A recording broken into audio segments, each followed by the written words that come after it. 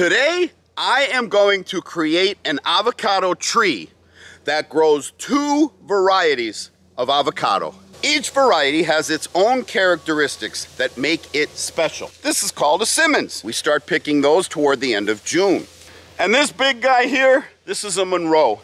I'm going to use a technique called grafting, where I take a cutting from each tree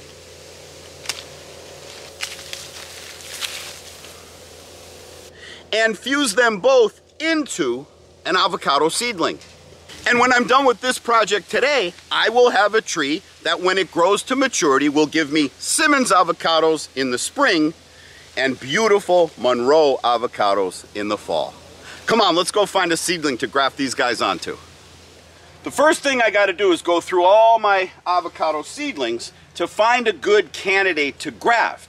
Since I'm grafting 2 varieties, a regular old seedling ain't gonna work because there's only 1 sprout.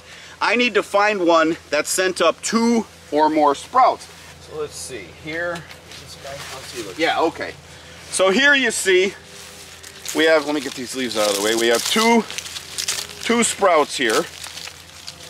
We've got like the dominant one right here, and we have the runt right here. But even the runt is big enough and healthy enough to graft. And while I was back there, I spotted another one that also has 2 shoots coming up.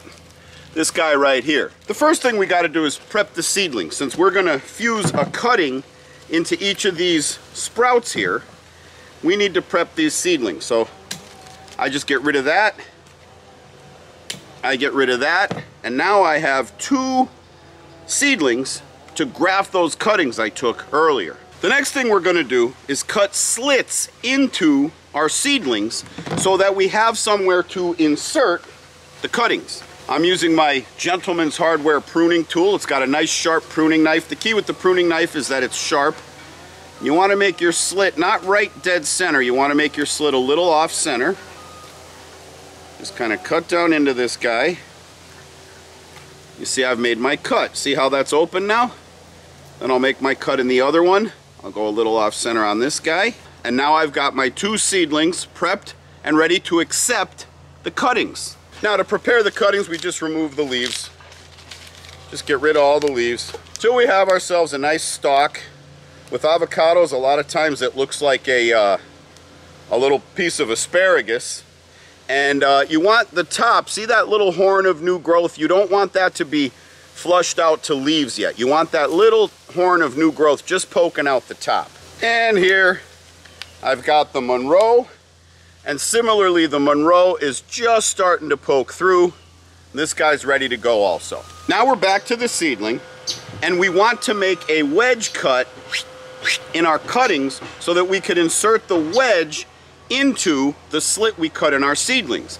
And the reason we do that, for lack of a better word, we created a wound here, and we're going to create a wound here.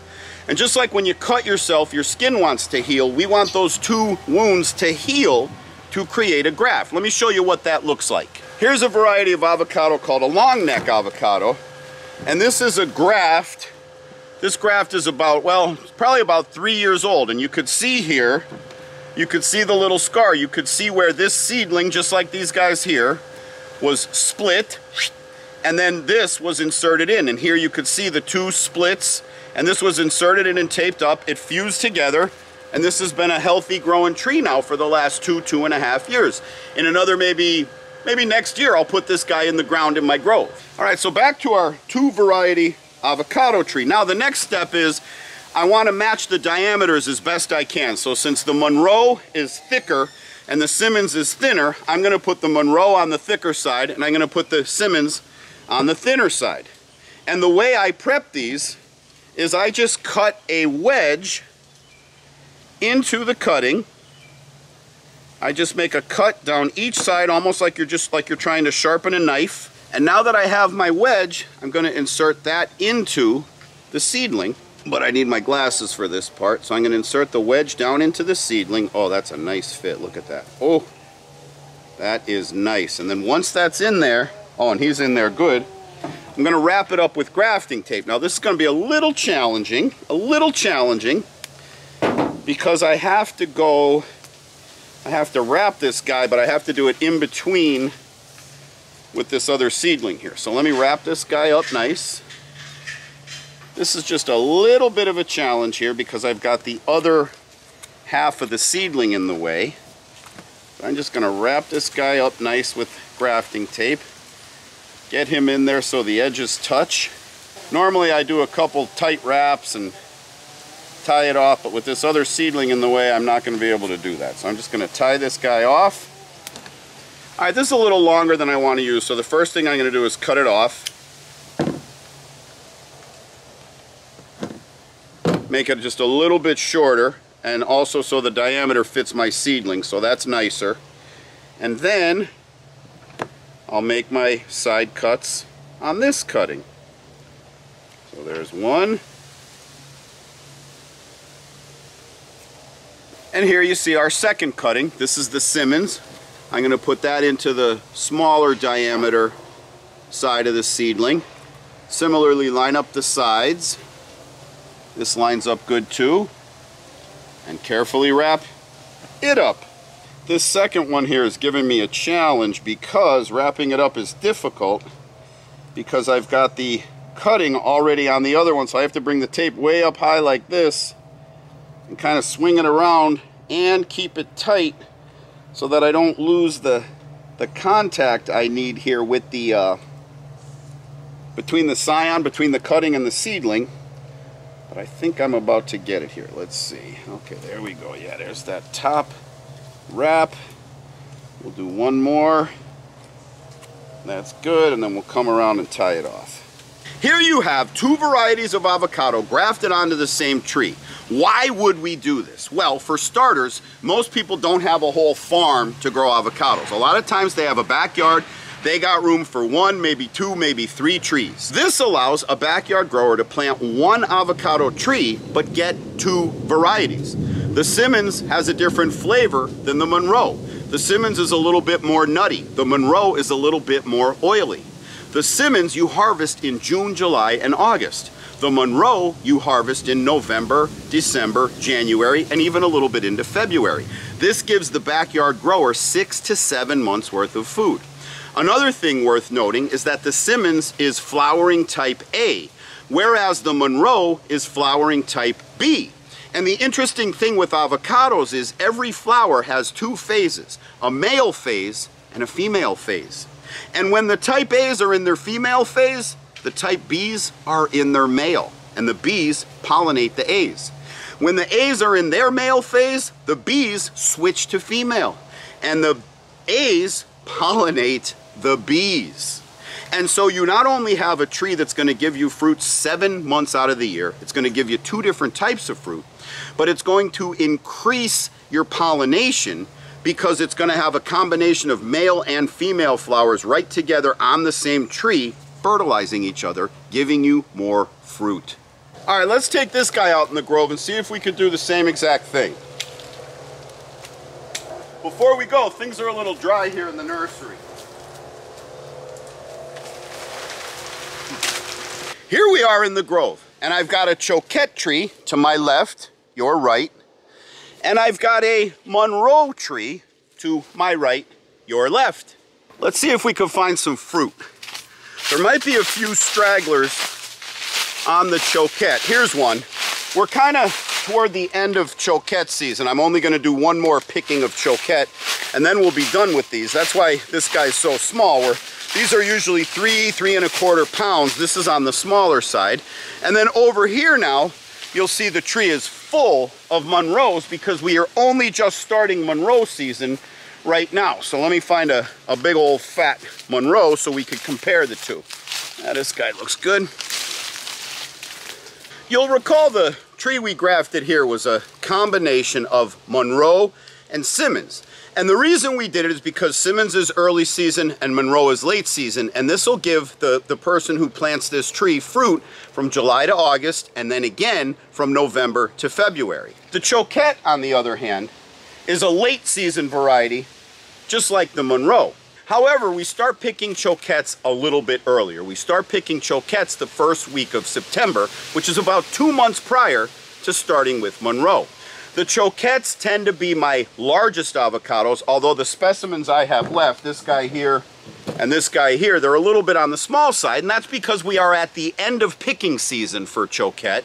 We've been picking these guys for almost 2 months now. I'll do one more picking to clean the choquette trees, and by the time you're done, you're just down to your little guys. Now, even though these are both late season avocados, there's still a very good reason to combine choquettes with Monroes.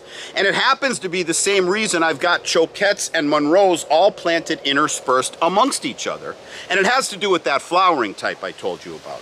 Choquette is flowering type A, and Monroe is flowering type B, which means that when these guys have their male flowers, when they're in their male phase, they are pollinating. I think actually the proper term is pollinizing.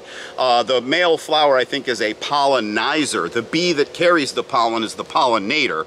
But anyways, when the choquettes are male, they pollinize the Monroes, and when the Monroes are male, they pollinize the choquettes. So again, there's a very good reason to take a seedling and put a cutting from a choquette and a cutting from Monroe together on the same tree.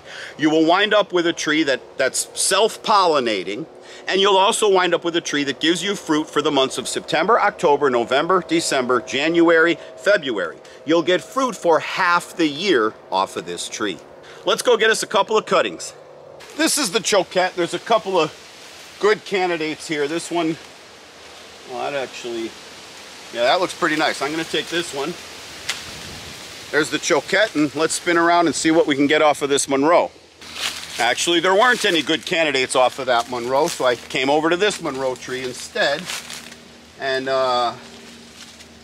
this guy here looks good. Okay. So here we have our choquette and our Monroe.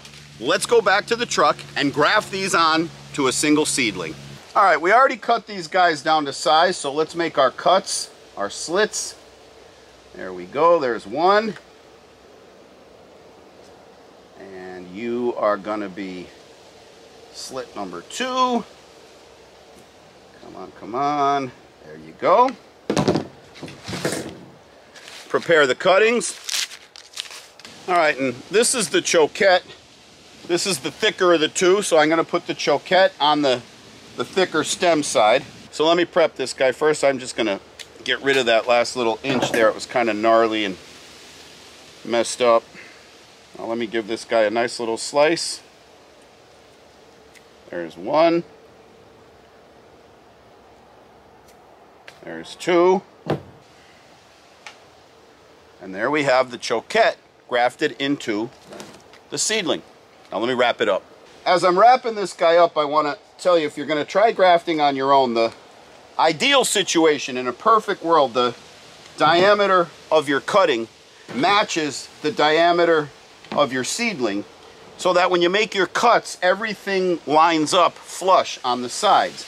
But this one that I'm doing here, the cutting is just a little bit more narrow than the seedling. So what you do in that case is you make one side line up. So if one side is kind of flush and the other side is in a little bit, just line up the one side that's flush and make sure it stays flush as you wrap your cutting. And as I tie this up, I'll tell you, I'm making this choquette Monroe combo for a fellow YouTuber over in the UK who I'm collaborating with, Nirmala. I've been collaborating with Nirmala because she's doing some very interesting things with her YouTube channel. She's growing tropical fruit in her, I guess I won't call it a greenhouse, it's like a sort of shade house of sorts she's got right in the heart of London. And she actually found an avocado tree in London that bears fruit. And she got some cuttings and she grafted that tree. So her and I are going to do a little collaboration video about that tree, because I explained to her, a lot of my viewers, a lot of you guys, you don't necessarily live in hardiness zones where you can grow avocado. So here's the cutting for the Monroe. I'm going to slip that into the seedling on the Monroe side here. A lot of you guys don't live in the USDA hardiness zones that promotes the growing of tropical fruit, that promotes the growing of these avocados. People are challenging themselves. They're coming up with different systems and different schemes. People are using grow lights and all kinds of very intricate and complex, irrigation and drainage techniques so that they can grow in their apartments, in their townhouses, on their little patios. It's really interesting. And when I came upon Nirmala, or Nimi as she likes to be called, when I came upon her page, I said, you know, you could be a huge help to a lot of my subscribers, because not only do I get people from all around the United States and other parts of the world, Canada, up in Sweden, up in Norway, people who want to grow tropical fruit, who want to grow avocados and mangoes and stuff like that, but they know they can't because of their climate. I also get a lot of people from the UK, from Europe, who say, you know, can I grow these here? And I'd always heard rumors that there was some avocado cultivation going on in Great Britain, but I wasn't sure where. And I asked her about it, and she told me about this London avocado tree that she found. So we're gonna collaborate and do a video, and she's gonna show you guys this tree that actually bears fruit inside of London. So let me just tie this off, and you'll see here what we've got is one single avocado tree grown from a single avocado seed, and I've grafted two varieties onto it. Right here I've got the Monroe variety, right here I've got the Choquette, and it was a special request from someone who's just as passionate, if not more passionate than you guys, about growing tropical fruit, Nimi, over in the UK. So I'm going to just mark her pot so I know which one is hers. This is Nimi's tree. She's got her Choquette and her Monroe. You learn that it is possible to graft multiple varieties onto the same tree, and I also told you why I did it. So this is the one where I did the Simmonds and the Monroe. I combined an early season with a late season, and a flowering type A with a flowering type B. That gives the grower fruit for 6 to 7 months out of the year, and also increases fertilization, pollinization. In the case of this one, I combined two late seasons, a Monroe and Choquette, but also a type A and type B that will pollinize each other. And this one's bound someday for London, England. And the reason we do all this, the reason we put this work in, is so that we could grow delicious avocados like this Choquette and this Monroe. And I encourage you to get out there and try to do some grafting yourself if this seems interesting to you. Now, if it's something that's not interesting, you'd rather not grow your own fruit, but you love avocados, get yourself an 8-pound box from us at guacfarm.com. GUACFARM.com. We sell our avocados when they're in season. We also have tropical fruit like mangoes, mamey, sapodilla. Sometimes we have lychees, Monstera deliciosa. We sell these cool hats. We got our Sleepy Lizard t-shirts.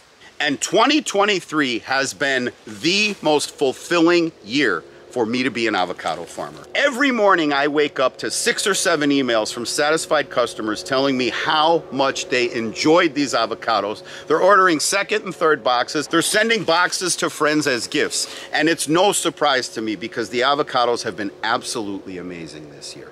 So if it's early in the year and you want to try a Simmonds like's on this tree, or if it's in the middle of the year and you want to try some of our Catalinas, our Black Prince, our Miguels, or if it's toward the end of the year and you'd like to try a Choquette or a Monroe, you can get them at guacfarm.com. Now, as you saw in my nursery, I have a few hundred seedlings out there, so I got a lot of grafting to do. While I go out and finish up my grafting for the day, you go to guacfarm.com, and I will see you on the next video.